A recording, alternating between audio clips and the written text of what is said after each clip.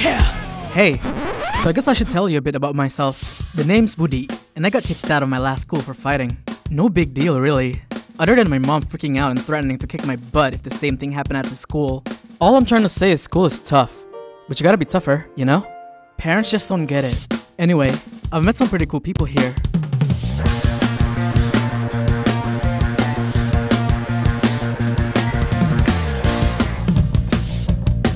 But there are a couple of jerks who are just asking for it. And before you bring up my mom, I was only defending myself, okay? I just want to get through this year in one piece without someone calling me a troublemaker.